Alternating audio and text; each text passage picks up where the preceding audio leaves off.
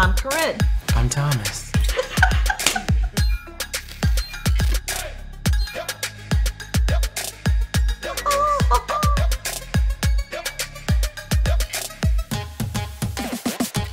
Good morning and welcome to the Chill Spot. My name is Taylor Drake and this is Ganchinit's Corinne. How's everyone today? Hopefully great. I think he had a little bit too much coffee. Two coffee? 2 coffees. 2 coffees. Before we get into this, I want to talk about coffee. So, I drink a lot of coffee. A lot, some days. So I was reading about it. Anxiety and coffee don't go hand in hand, as many people probably know. Well, that's the definition of anxiety, Drake. The definition of coffee, Taylor. So, coffee. There's a study said if you drink more than 2 cups of coffee, you are drinking it for the flavor and not the effect. 2 cups of coffee a day, that's going to give you that energizing effect, but anything more, they say, is pointless. So I'll try to limit my 10 cups down to 2. I'm going to be very positive about it because I love coffee. So that's what we're going to talk about today. I threw that word in there. No, I threw that word in there because we're going to talk about positive thinking, which is a big thing to me. Big thing. Because I don't care what mindset you're in. If you put enough focus on positive thinking, you will get into a positive mindset. Simple as that. So what are you going to talk about?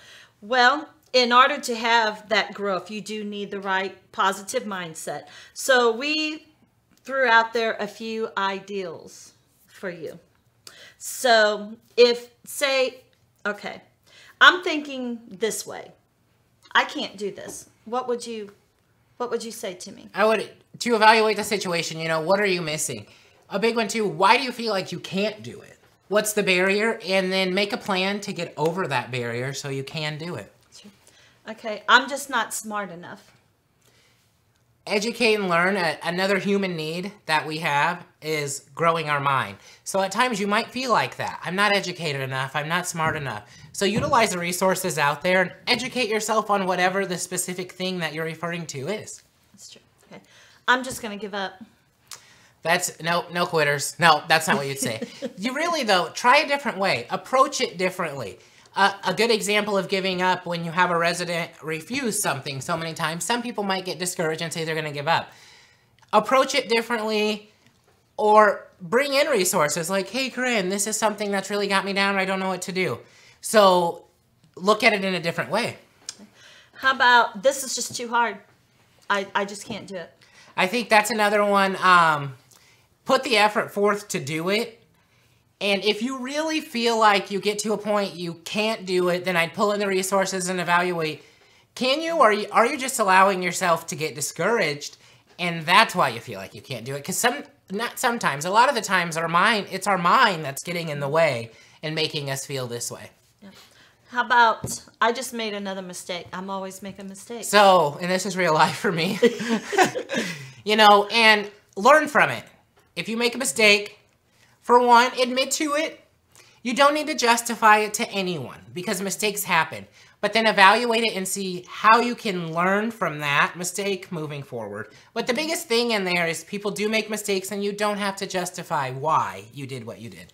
That's true. I probably say 1 or 2 of these things a week, and I'm trying not to say it, but sometimes it's hard. It's hard to stay positive every day.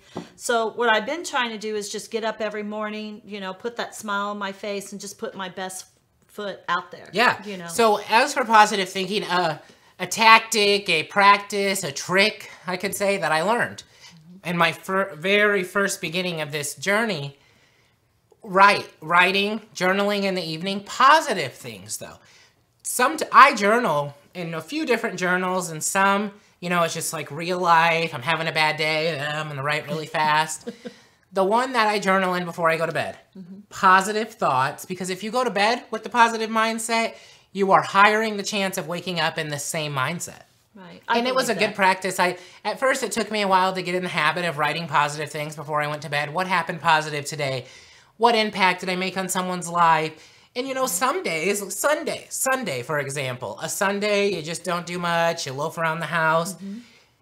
I make it a point on those days, make positive comments on people's Facebook. I mean, I know social media is overtaking the world, but let's utilize it. It's there. It can make people feel good that way. But write them down before bed, and then you will, and if you do wake up in the morning feeling kind of off, flip back to that entry you wrote and read it. What you did positive the day before to get your mind in the mindset that you're going to be positive that day. Right. I also try to remember that I'm not the only one that has struggles. Everybody has struggles. Yep. And one of the things that I love to say, and you probably heard me say it, is, you know, everyone has their moment to shine. So just reach out and seize your moment to shine, and never let no one, absolutely no one and anyone steal your thunder. For sure. Because it's yours. It's your thunder. And just positive, the whole idea around positive thinking, some people just look at it like, oh, this is just some foo-foo thing and it's never going to work. I literally wish I was like the poster child on every billboard for it. Anyone that's watching this that worked with the 16-year-old CNA Drake to 11 years later, there's been a lot of changes there. Mm-hmm. And it started with the process of this whole positive thinking thing. Train your mind to think positive. Train your mind to find the positive in everything. And some people might be like, gosh, it's too positive. I love it. I mean, if someone can say right. You're too positive, then I'm succeeding. Right. That's true. I agree with that. So just remember, just be happy, be yourself, love yourself. And until you see us again on the Chill Spot, remember, you matter.